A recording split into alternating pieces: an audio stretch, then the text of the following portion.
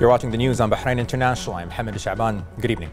The Minister of Foreign Affairs, Dr. Abdulatif bin Rashid al-Zayani, held a telephone call with the Minister of Foreign Affairs and Expatriates of the State of Palestine, Dr. Riyad al-Maliki. They discussed the latest Palestinian developments and the Israeli attacks against the people of the city of Jerusalem and the rest of the occupied Palestinian territories. The minister reiterated the Kingdom of Bahrain's strong condemnation of the attacks launched by the Israeli forces on the Gaza Strip, expressing the condolences of the kingdom to the leadership and people of Palestine for the martyrs who were killed as a result of the Israeli attacks and wishing the wounded a speedy recovery. The foreign minister expressed Bahrain's solidarity with the brotherly Palestinian people, stressing the position of the kingdom in support of the Palestinian cause, believing in the right of the Palestinian people to establish their independent state with East Jerusalem as its capital on the basis of the principle of the two-state Arab solution and Arab peace initiative and in accordance with the relevant international legitimacy resolutions. The minister also expressed the Kingdom of Bahrain's welcoming of the invitation extended by the Kingdom of Saudi Arabia to hold a meeting of the Executive Committee of the Organization of Islamic Cooperation at the level of foreign ministers to discuss developments in the Palestinian territories and the Gaza Strip as a result of the continuous Israeli attacks launched by the Israeli forces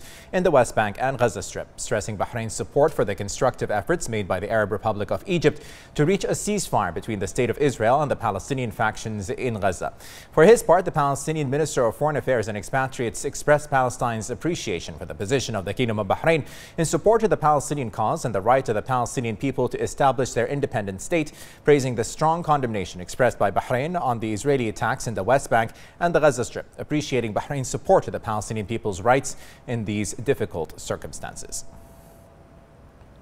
The Minister of Works, Municipalities Affairs and Urban Planning, Isam bin Abdullah Khalaf, affirmed that the ministry's approach to food security aims to raise local production through a number of initiatives in the field of agriculture, fish farming and livestock, stressing that the private sector is a key partner in translating initiatives in the field of food security, noting at the same time that the use of modern technologies has helped in overcoming many obstacles and challenges. Regarding the agriculture initiatives implemented by the ministry, represented by the Agency for Agriculture and Marine Resources, the minister noted the importance of the expansion of the use of modern agricultural production methods through the adoption of soil-less farming technology, as the number of greenhouses has reached 356 and produces 3,600 tons annually of various types of vegetables, which provide 134 jobs and contribute to the self-sufficiency rate of vegetables by 10 to 20%. He indicated that this initiative aims to build a generation trained in modern methods of agriculture production, improve the social and living standards, raise self-sufficiency and deepen the national sense of providing food security, as well as raising productive efficiency and strengthening partnership with the private sector. He also stated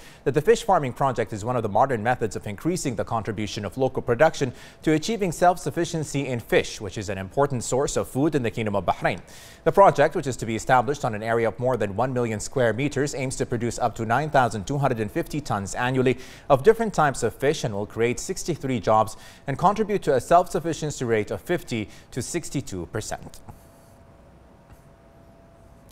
The national vaccination campaign continues to witness a wide turnout of citizens and residents. The Ministry of Health announced that 826,000 had taken the first dose of the vaccine, while 621,000 had taken the second. The ministry renewed its call for the community to commit to all precautionary measures and take the initiative to register for the coronavirus vaccination.